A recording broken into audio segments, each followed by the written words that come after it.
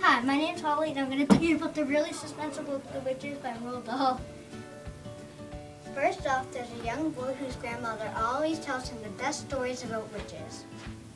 They look like normal women, but their whole life is devoted to ruining kids' lives.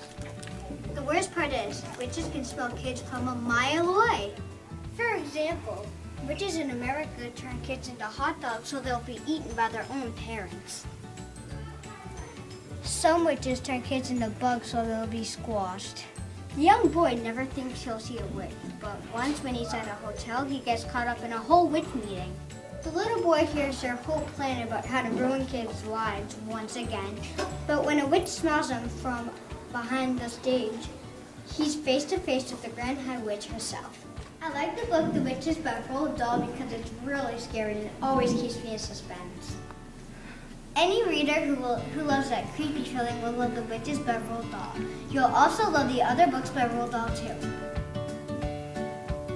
My name's Holly. And my name's Isabella. And we made this book review.